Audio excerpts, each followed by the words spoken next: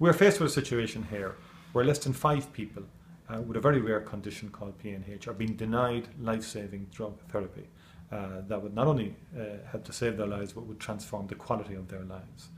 What is even more extraordinary is that there are 10 existing people with the condition who are under treatment since 2010 and some since 2007. But anybody else who has come along with this condition since then cannot get access to the treatment.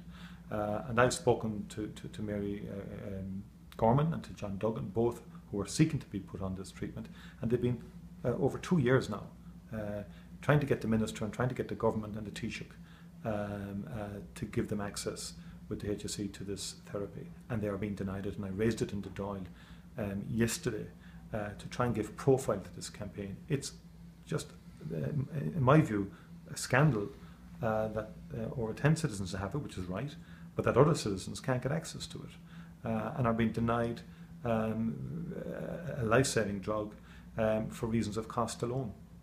What needs to happen now is that the Taoiseach and the Minister for Health, Leo Varadkar, will have to roll up their sleeves and get involved and sort this out and go back to where they were in 2010, identifying this as a high-tech drug administered at St James's Hospital, where the specialist clinicians are, and give these citizens the same access to this drug therapy that the previous government gave in 2010 to the 10 people who've been on it since then. It's as simple as that. We need equality. No citizen can be treated differently to any other citizen in relation to access to drug therapy. That's a very basic right, in my opinion.